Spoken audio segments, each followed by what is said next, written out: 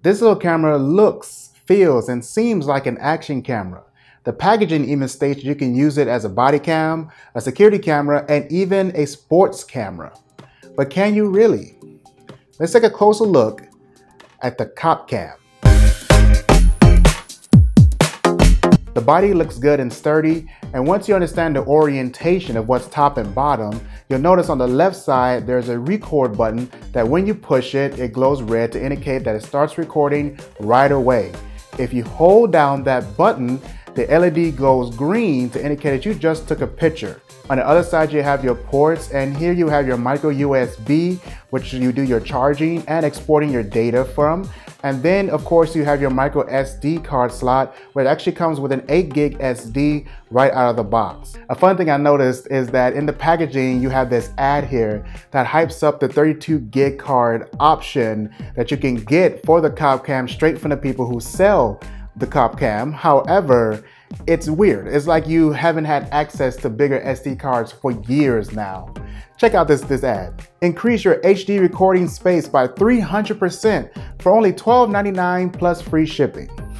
Yeah, you can use pretty much any SD card you want. It works like any other. I don't know if there's any limitations for using anything bigger than 32 gigs, however. The real question is this little guy in the front. The cop cam is packing a 720p HD camera with some LEDs around it for night mode. It seems like it has the right stuff. Let's take a look at some test footage and see what it really looks like. All right, this is a test of the mic for the cop cam, so you can just see how it sounds. To me, it's okay. But it's again another weak point for this camera, honestly.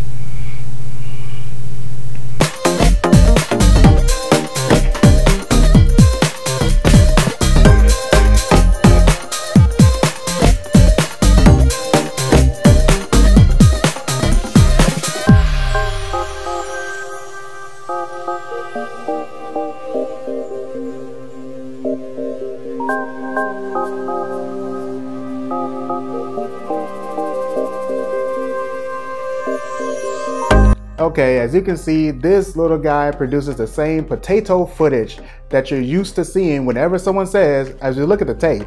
And the camera is good enough for court and for security thanks to the motion detection and the night mode. But for sports, though the cop cam will get the job done, it just doesn't seem to do any of those jobs particularly well.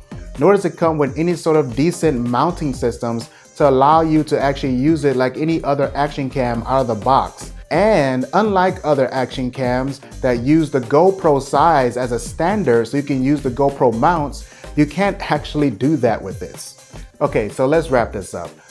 Long story short, the cop cam is just not good enough for your 40 bucks.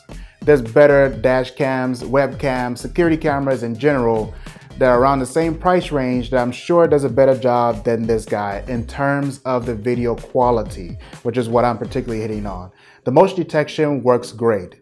The night mode works okay, but the quality of all of it is just not good enough. If you're really looking for a dash cam, hop over to TechMoan's channel. He actually does a lot of good dash cam reviews along with a lot of other just good tech videos in general. He's a lover of older tech, but he just makes some amazing videos. So with that, I hope you guys have enjoyed this little short, kind of fun review really of the cop cam, a little gift I got from my dad. And of course, stick around for more videos of all kinds of other tech and just things in general, I guess. All right, you guys have a good one. I see you. Bye.